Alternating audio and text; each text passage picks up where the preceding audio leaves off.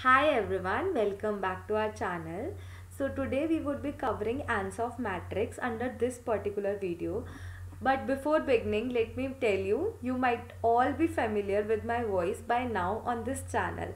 So I would request all of you to comment in the comment section which video you would like to get be made on for the next video, right? So that I would get motivated that you all are watching my videos and you're liking my videos, right?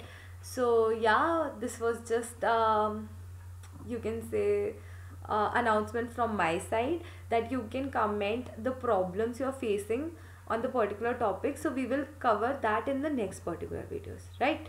So yeah, let us now begin with Ansoff Matrix. So what is Ansoff Matrix? I would like to give a light on why this is called as Ansoff Matrix. See, Ansoff Matrix was Professor Ansoff, right? He was a professor in a university. He just realized that our business do not grow as easily we think, right? So he developed a matrix which show various strategies to how a business grows, right? So that is why this is called Ansoff Matrix. What is matrix? Basically, matrix is a grid. So he has given a grid to us for 2 by 2, where 2 by 2 is 2 rows and 2 columns, right? So this was the matrix, basic matrix, which was given by Professor Ansoff, right? So yeah, let us understand what does this matrix say. See, this is basically matrix for products and markets. Why products and markets? Because these are the only two things you can say in which markets or what products we should use to grow our business, right? So this is basically a brief about the matrix, right? So now on the horizontal axis I have taken products and on vertical axis I have taken markets, right? So my first quadrant is market penetration strategy. This is my first strategy. The second is market development strategy, right? The third is product development strategy, and the fourth one is diversification strategies, right? We will cover each of these in detail with the help of examples, as I give you example for each and everything, so that you can have a detailed explanation for all of the quadrants in depth, right? So yeah, let us begin with first strategy, that is market penetration strategy. See, market penetration strategy is basic. What is market penetration strategy? It says, see, I have taken two examples, Kurkure hamper and like Cadbury hamper. You might be all familiar with these hampers. These are the hampers which are basically gifted on Diwalis, or you can say Raksha Bandhan, right? These are the hampers offered by Kurkure, or you can say Cadbury, right? So what do these products offer? These basically offer us the hamper, in the sense they offer a price to the customer which is comparatively low if we take a single product from them, right? So how do these firms do market penetration here? They offer, they have the existing, they have a existing customer base and they have the existing product.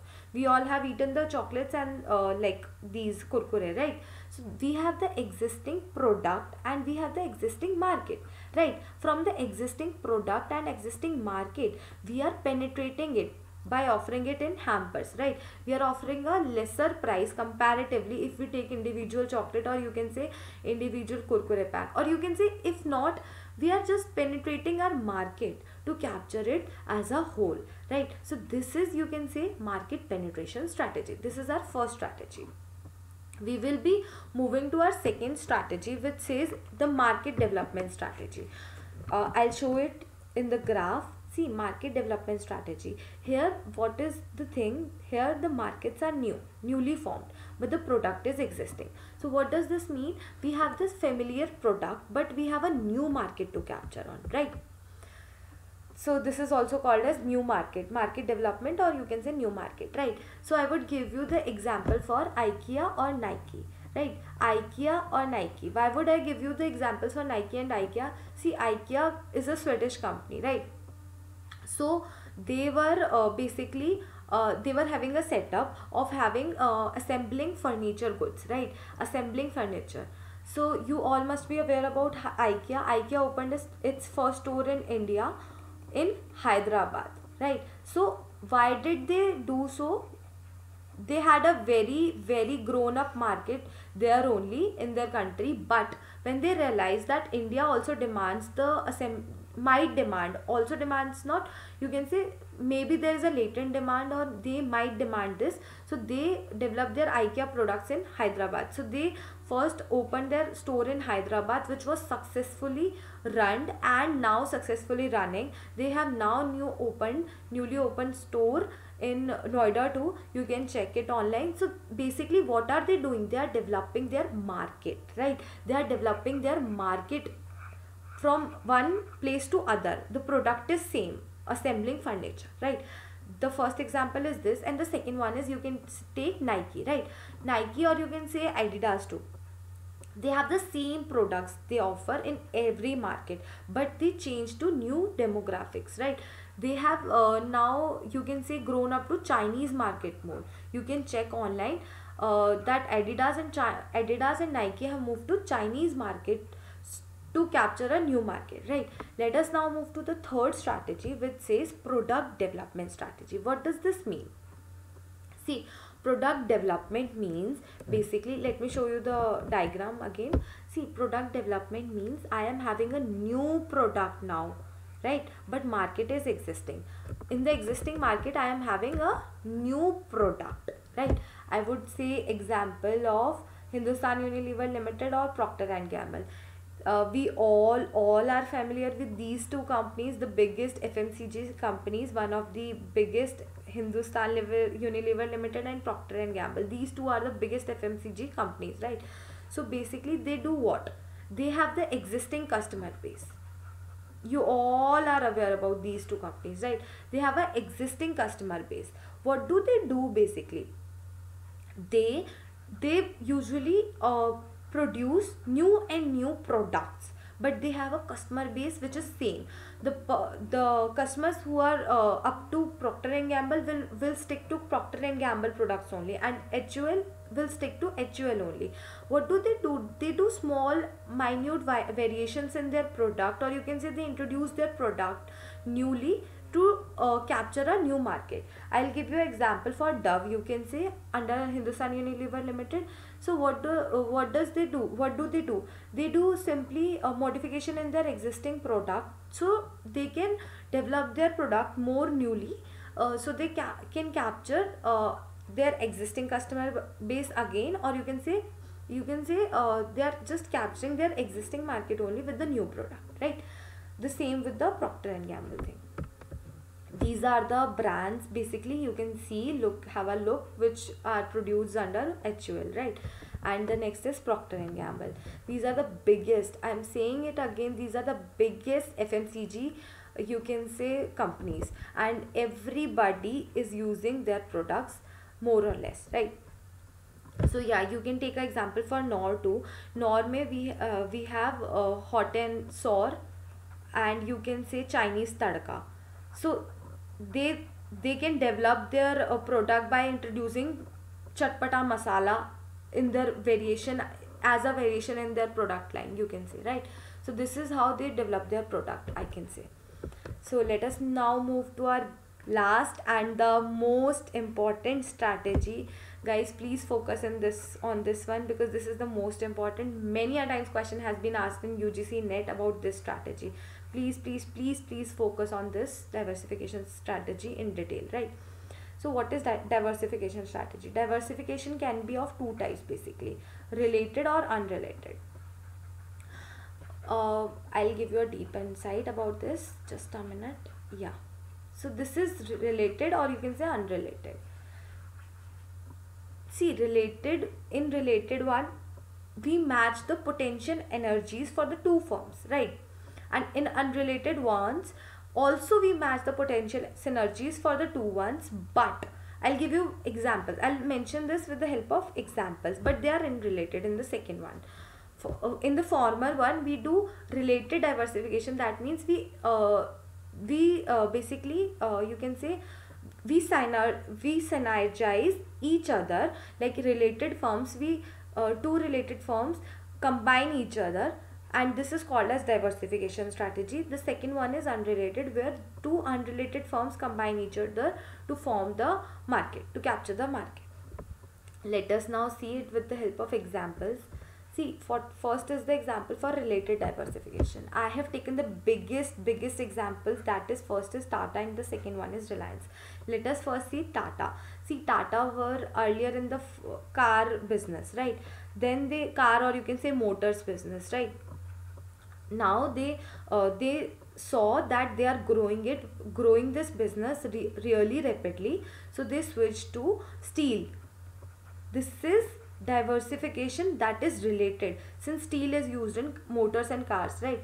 Then they realized steel business is also growing, then they did a related diversification again. They went in, they did the diversification in paints, you can say.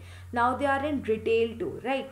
So I am just giving you this insight. I don't know, yeah, I'm just saying, I'm just giving you the examples to just show you how they are expanding their business as a related diversification, right? They're just increasing their share in the market by getting related, getting in touch with related, you can say businesses, right? Just same goes with Reliance were earlier in oil. They processed, they first extracted the oil, then they mentioned they were in processing business, I guess. Yeah. And then they went to obviously telecom, everybody is aware about. So they were growing in oil, then they went to processing, then telecom. So these were all related basically, right? These were related diversification. This was the example for related one. I would now switch to unrelated one. This is the most important, in the sense you can think of this in the sense you are in very different business. Now you are planning for a very different business that is not at all related to each other, right? So let us move to unrelated. What does this say and what is the example for this? So biggest example is Indian Tobacco Company, ITC. Why ITC? I have chosen ITC because this is the biggest success of ITC. They were earlier processing or making tobacco. They were into tobacco and drugs, right? Then they switched to, you can see, then they switched to their next products of ITC, which we all are using nowadays. Bingo, Mad Angles, everybody is aware about Savlon, you can say, or you can see Fabele for like dressing, Yippee noodles, or you can say Ashirwad Atta, Vivel for you can say soap, right? So these are the, you can say, brands under ITC, covered under ITC. So this was the biggest example I can say for unrelated diversification. I would like to mention this thing, that the diversification strategy is the most riskiest one, since you have to think, like, you can say 1,000 times to form a diversification. Since it is the riskiest one, you have to think of in which business you should diversify, right? Now there's one question from my side to all of you. Just listen to it carefully. My question is this possible that diversification can backfire you all as a company? Just give me the answer for this question in the comment section. I would be waiting for your answer for this question in the comment section. My question here is, I would be writing this here. Is diversification basically, is diversification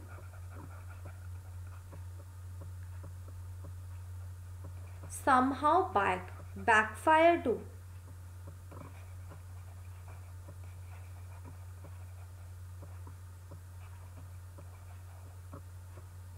You can say, is diversification somehow backfire a company too, you can say.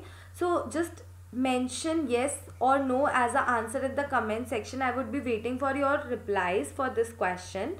So just let me know, then I'll tell you what I would meant to say from this question.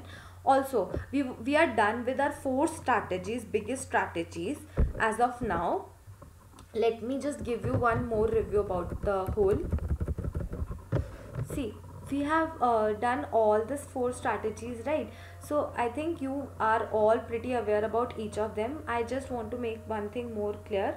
See, when we move from left to right it goes you can say when we move from left to right, it increases our risk, right? And if when we move from top to bottom, it also increases our risk, right? So in this way the risk is increased from moving left to right and top to bottom, right?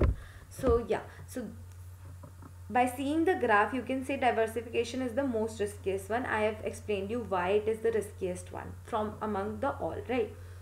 So yeah, because here obviously market is also new and the product is also new, the biggest thing.